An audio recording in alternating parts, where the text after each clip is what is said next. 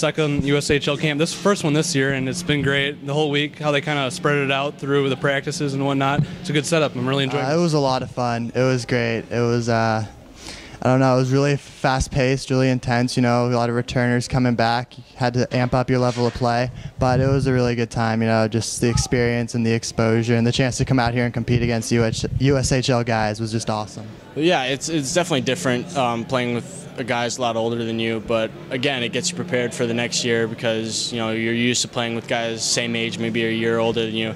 And the guys who played on the Steel last year kind of really help you transition into it.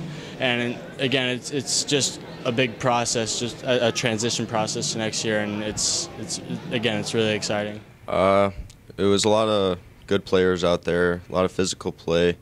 I got a little taste of like what the USHL can bring to the table and what kind of competition there is.